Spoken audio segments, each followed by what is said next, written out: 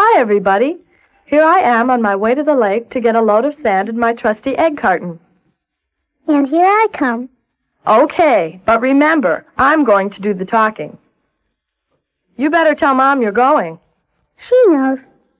While you're writing, you can think about what I'm going to talk about. Matter. Matter? You know, things all around us, like slides and kites and sidewalks and benches and rain that helps trees grow and air that kites fly on. Those are funny things to think about. Why should anybody want to? Because those things will help everybody think about the different states of matter. States? Sure. Think about wood. Wood is matter in the solid state. You see? Solid. Oh, sure, I see. And water. It's a liquid. Water is matter in the liquid state. And the air that's all around us, air is a gas. Air is matter in the gaseous state. I can't see it, but I can feel it when I wave my hand. I can kind of feel it, too. Okay. Now, since you know the three states of matter, solid, liquid, and gas, we can talk about some ways matter can change. You want to finish squashing this can? Okay. Do you know what this shows? What? That the size or shape of matter can be changed. Is that what this shows? Oh, be quiet and come on. I want to show everybody something else. You know what my sister's Drippy Popsicle shows? That the state of matter can change. Solids can change to liquids, and liquids can change to gases. And matter can change the other way, too. That's because matter is made of very small parts called... Bloom! No, molecules. A solid, like a rock, has a shape. A solid keeps its shape and size unless something changes it. Solid things have shapes. That's because in a solid, the molecules are very close together and don't move around very much. Something like this. When molecules are very close, they have a strong attraction for each other. You mean they hold on to each other? Kind of. And that means that a solid keeps its shape unless something changes it. But molecules in a liquid don't attract each other as much. So a liquid takes the shape of whatever it's in. Liquids take the shape of their container. Oh. In a liquid, molecules have more energy than they do in a solid, and they go faster, too. They bump and move around a lot. They spread out to the sides of their container and settle to the bottom, too. And gravity gives the liquid a smooth top surface. But even though liquids don't have a certain shape, they do take up a certain amount of space. A little water will fill a little space, and a lot of water will fill a lot of space. What's so unusual about that? Well, that isn't the way it is with a gas. When you blow into a balloon, you're blowing air in. Air is a gas. As soon as you blow any air in, molecules of air go everywhere in the balloon. Well, that's the way it is with all gases. Gases fill up whatever they're in. How come? Let me let go of the balloon first, and then I'll show you. Okay, it's because of molecules again. Molecules in a gas have lots of energy. They move in all directions until they bump into something, and then they bounce off. That's how they fill the whole container they're in. Even when you let some gas out of a container, the molecules that are left in still fill it. You think the balloon will be empty soon? Won't it be? Nope. It'll still be full of molecules of air. And because gas molecules have so much empty space between them, we usually can't see gases. Is that why air is invisible? That's why. That's very interesting. You sure know a lot about matter. I especially like the part where a solid changes into a liquid.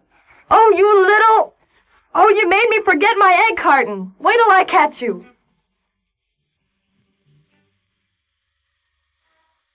While my daughters are busy chasing each other, I'm going to make a physical change in a piece of wood.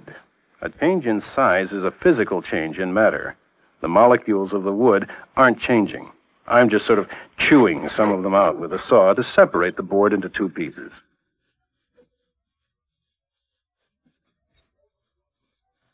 Molecules in a solid attract each other, so it takes energy to saw through wood. But it takes even more energy to saw through metal. The parts of a metal are attracted to each other even more strongly. The kind of energy I'm using to do this work is called mechanical energy. I have to use enough energy to overcome the force that holds the metal together. And I did. The physical change I'm going to cause will make something get bigger instead of smaller, and I'll use a different kind of energy to do it than the girl's father did. This is something I usually do for my science classes. It's a good demonstration. See how easily the metal ball falls through the ring? Of course, that's because the ring is bigger than the ball. But I'm going to change that. It's not a trick. I'll do it simply by using heat energy. I'm going to make a physical change in the ball. The flame heats the metal ball. When the metal is heated, what do you think will happen? The ball became too large to go through the ring. Heat makes metal expand. Heat makes most substances expand. That's another physical change. And that's the end of my part of the story for now. Do you think you can behave? I'll try. Because there's something else I want to show you about how heat makes metal expand and causes a physical change. I can't hear you. I said I want to tell something else about heat making metal expand. What's that? Sometimes things are built so that they can expand without causing any problems. Like what kind of things? Like railroad tracks, for instance. They're made of long pieces of metal, you know. Do you think the pieces are put right up against each other? No. That's right. See? There's a space between the rails so they can expand when they get hot. That's cool. I'm back again, and I'm going to show you another kind of physical change that happens to things when they get hot. This is a piece of solid lead that I'm heating. Do you know why the lead is dripping where it's being heated? It's dripping because it's melting. It's changing to a liquid. The lead is changing state, from the solid state to the liquid state. Change of state is another kind of physical change. The liquid lead is dropping into a dish. But do you think the dish is filling up with liquid lead? No, the liquid lead is cooling and changing back to solid lead. If you make most solids hot enough, they'll turn to liquids. If you cool them enough, they'll change to solids.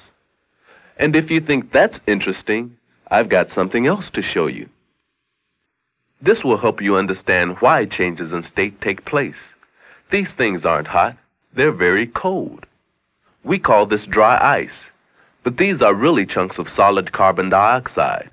Carbon dioxide is usually a gas, but when it's cold enough, it's a solid.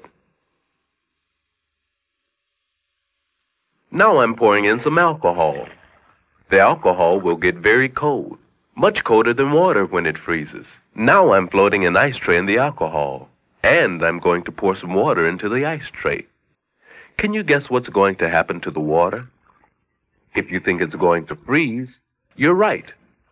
That'll take a little time. But lucky you, you're going to get to see it happen in speeded up motion.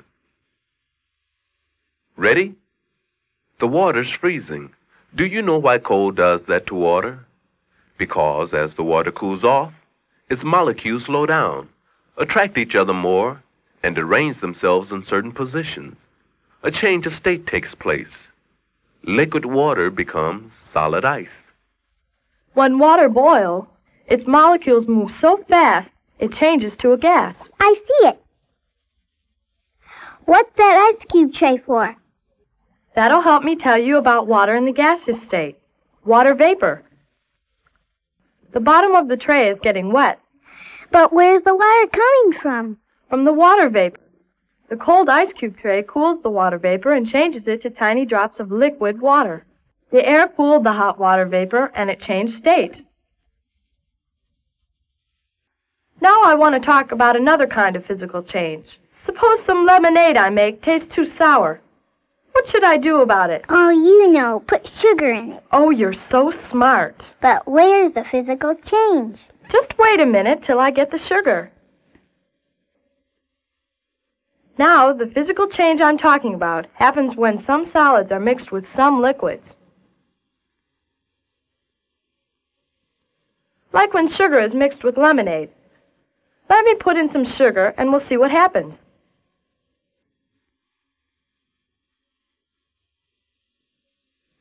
The solid sugar seems to disappear into the liquid.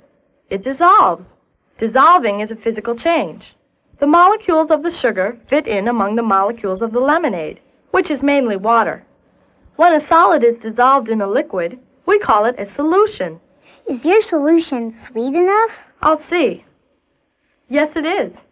Now, you can make a solid come out of a solution by letting the liquid it's in change to a gas.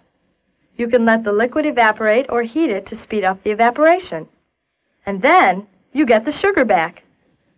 Some of that's sugar on the inside of the glass. Physical changes like the one you just saw are used to get the salt out of salty seawater and turn it into fresh water. That's what I'm doing here. I'm boiling seawater with salt dissolved in it. The heat changes the liquid water into water vapor, but there isn't enough heat to do anything to the salt that's dissolved in the water. The salt stays behind. The hot water vapor cools when it goes into the glass tubes and changes state. It becomes a liquid, water without salt, fresh water. And when all that water has evaporated, what do you think will be left? No more solution, just salt. With the water gone, the salt that was dissolved is solid salt again. And it doesn't look like salt, but it is. People can use salt from seawater. Sea salt is just seawater without the water.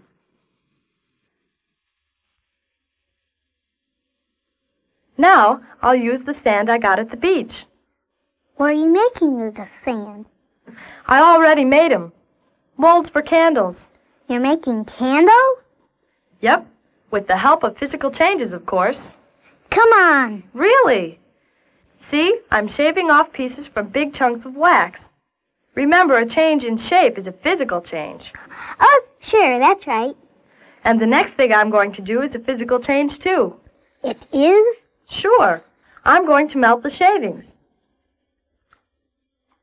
When solid wax changes to liquid wax, that's a physical change. Hey, I can smell the hot wax. Sure.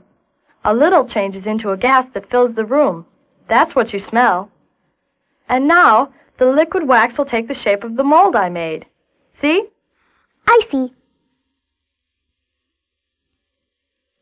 And when the liquid wax cools and it changes to a solid, it'll keep its shape, like this one did. Isn't that neat? It sure is. Physical changes are really useful. They sure are. Now, I'll review what they are. Let me do it. Sure, go ahead. Well, physical changes are changes in size or shape or the state of things, or when things dissolve and make solutions, or come out of solutions. Right? Right. You're a smart little sister. You're not so bad for a big sister either. Haven't I always told you that?